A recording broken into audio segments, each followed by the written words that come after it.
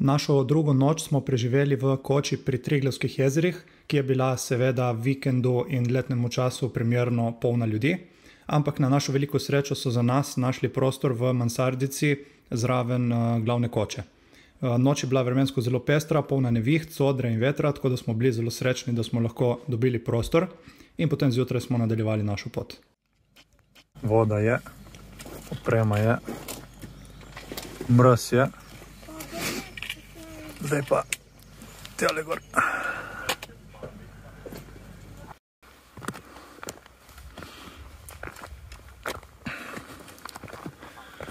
Po dolini Triglavskih jezer naprej proti Prehodavcem. Cirka 2 ure hoje do naslednje točke. Evo drugi dan, reportaža, recap noči. Noč je bila super, spali smo v Koči pri Triglavskih jezerih zaradi izjemno slabega vremena. Dali so nas v mansardo in smo bili sami noter. Spati je bilo fenomenalno. Po noči je grmelo, pliskalo, padala je sodra, veter močen je pihal. In zdaj zjutraj smo vstali, plačali prenočišče, pojedli zajtrke, spili kavo, natočili vodo, pravili vse, kar bomo zapraviti in krenili naprej na pot. Danes nas čaka približno 2 ure do Prehodavcev in potem še približno 2 ure čez prelaz Hribarice in potem navzdol v dolino Velopolje.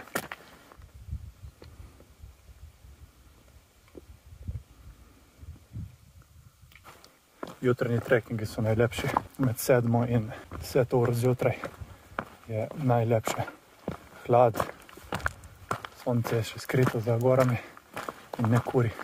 Te ure treba vsak dan izkoristiti, če se le da. Prekrasni grebeni tle nad mano. Še bi se vprašal, zakaj ne hodimo po grebenih, ker ta Triglavska dolina, oziroma dolina Triglavskih jezer, ima 2 vzporedne poti.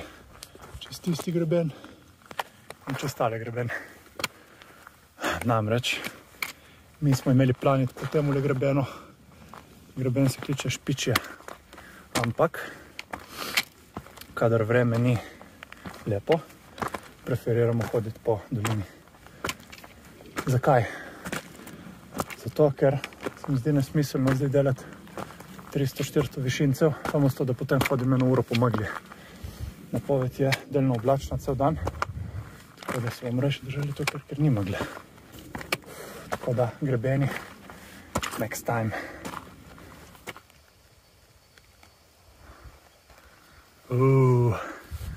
Pa smo prišli do jezera, največje Triglavsko jezero Ledvica.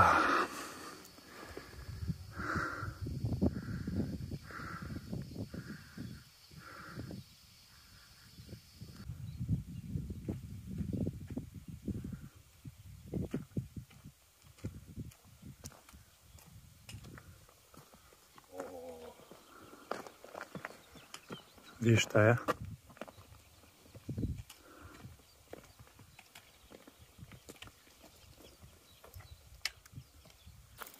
Jezero Ledvica.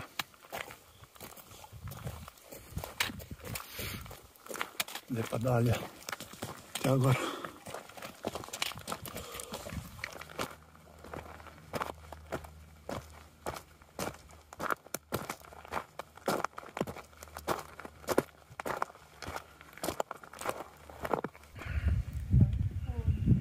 Vreme je delno oblačno.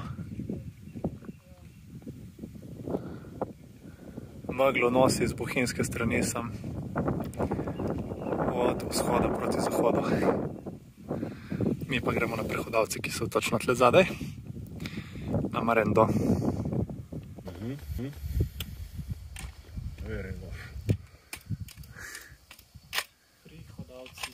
Prehodavci. Odhodavci. So od Rovt včeraj. Pa se vidi Koča, Prehodavci, tole gor.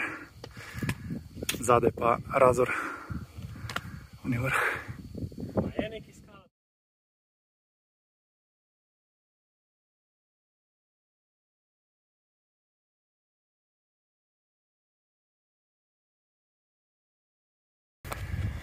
In prišli smo na Prehodavce. Evo nas. Zasavska Koča. –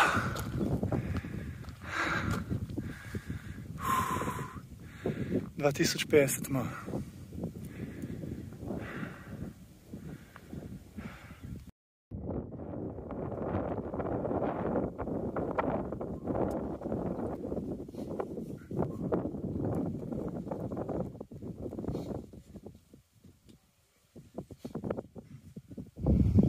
Da pogledamo, kaj se danes vidi. Vršaci, Kanjavec, v ozadju Triglav, najvišji vrh. Tukaj je prelaz Luknja, čez katerega se preliva morje Megle, Polški Gamsovec, Kriški podi. To poznam, ki sem bil gore 2 leti nazaj. Razor, rahlo v megli,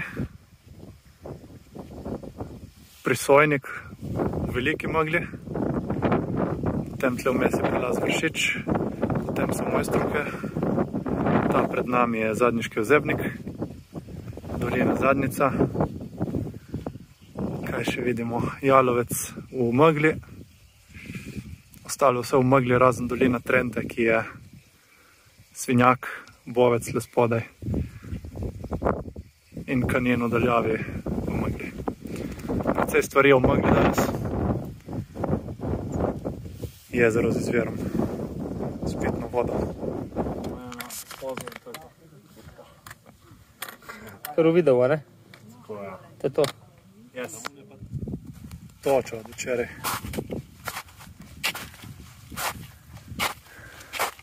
Dobra stvar je, da nismo bili tle, medtem ko je toča padala. To je bilo v tistih črnih oblakih, ki smo jih gledali iz spodnje Koče. Hvala Bogu. Tle je mogli biti urnebes. Višina okoli 2200 tukaj.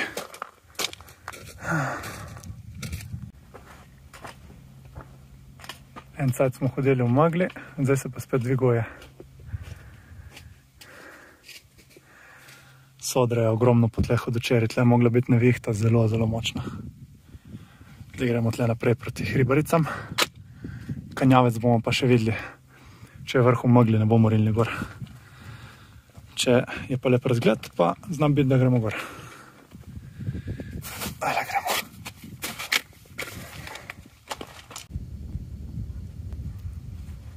Pogledi so pa prekrasni.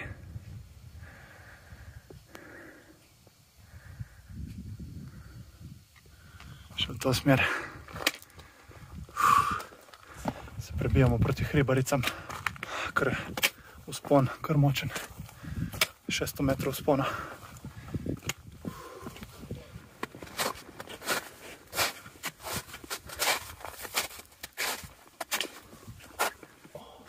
Smo razmišljali, da bi zbrali višjo pot čez Kanjavec ali nižjo čez prelaz. Hribarice ima.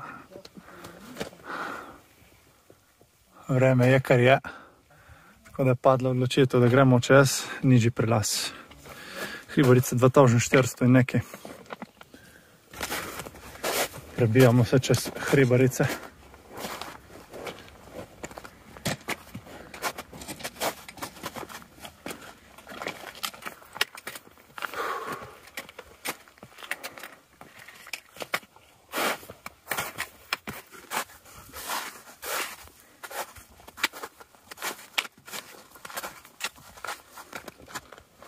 Tole smo prehodili. Tole. Leva pokrajina.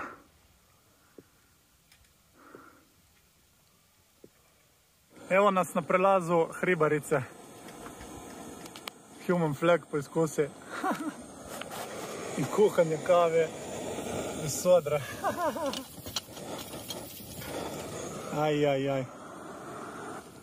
Evo, hodimo po sodri, spili smo kafe iz sodre in pomili smo posodo s sodro. Zdaj gremo mimo sodre. Sodra power. Samo sodra bi se. Sodra power. Samo sodro ne gremo. Hodimo navzdol od prelaza Hribarice. pol snežišče, pol melišče.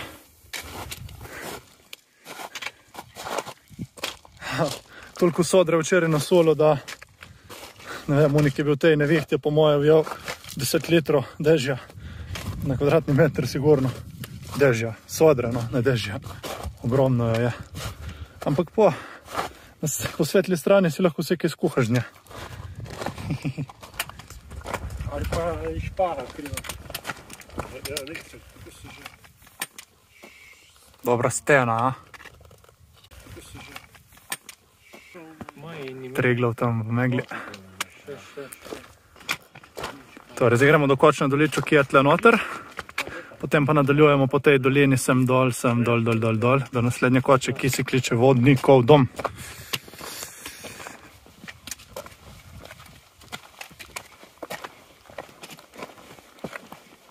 Evo nas naslednji koči, Dolič. Zgoraj je razor. Lepo se je zjasnilo.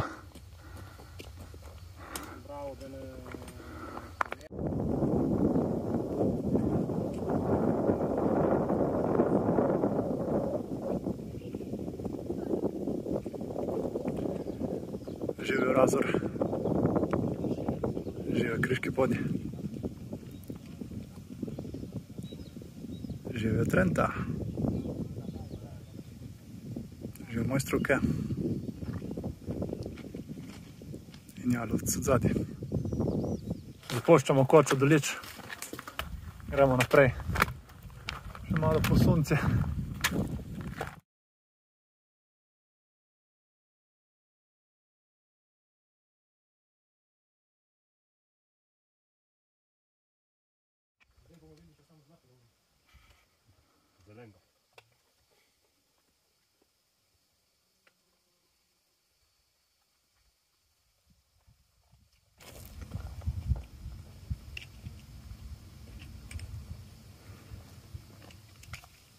Terase.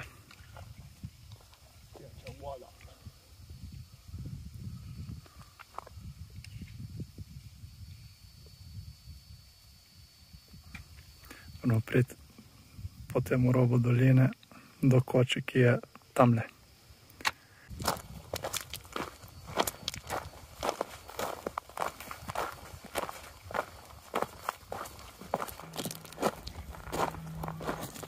Evo, počasi se vračamo pod gozdno mejo.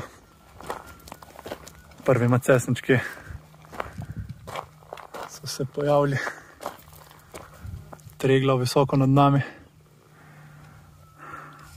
Malo današnjega recapa. Dan je bil kar dolg. Naredili smo kar lepo razdaljo. Prišli smo od Koče pri Triglavskih Jezerih, najprej do Prehodavcev, potem čez prelaz Hribarice do Doliča. Zdaj pa gremo naprej do Vodnikovega doma. Tako da je kar nekaj kilometrov. Lakoti ni, ker smo jedli, pili smo kavo. Vse smo naredili. Najlepši del danes je bil prelaz Hribarice, svojo lunarno pokrajino. Se počutiš, kot da bi hodil po luni, res. Malo mi je žal, ker nismo šli na Kanjavec, ampak itak sem že bil gor. Bi šel gor, če bi bilo lepo vreme, ampak je bilo megleno. In nismo hoteli riskirati kakšne popoldanske plohe ali nevihte, ne. Zdaj 2 dni nazaj na Triglavu strela udarila 18 ljudi skupino. To je bil lepo pomen, da te popoldanske plohe oziroma nevihte niso hec in da se pojavijo praktično iz nič. Treba biti ful pazljiv, ne. Po 12 uri oziroma popoldan ni za hoditi po izpostavljenih mestih neki dosti, ne. Če hočeš biti varen, ne. Če hočeš pomalo riskirati in to se pa vse da, ne, ampak spust v to dolino traja že kar nekaj časa. Zgubili bomo približno 400 višincev. Pri Vodnikovem domu bomo napolnili zaloge vode, ki so se spraznile čez dan. In si bomo naredili še kaj večerjo. Potem bomo pa prespali. To je nekako plan. Hoditi po gozdu je fajn, ker ti da nek občutek varnosti, čeprav se zna zgoditi, da včasih je to občutek lažen, ne. Če hodiš blizu kakšnih osamljenih dreves ali kaj takega, si v nevarnosti. Ampak je vseeno fajn, ker imaš neko občutek zavetja, te macesne in to ruševje tukaj Ti da občutek, da se lahko skriješ med njih in je dosti bolj prijetno hoditi tle, kot pa gor v visoki skali, ker si izpostavljen vsem vremenskim vplivom, ne.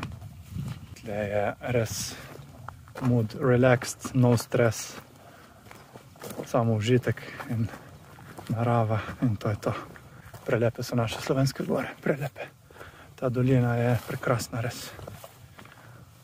Lepo je biti tukaj in dihati čist zrak. Dolina Velopolja se je odprla.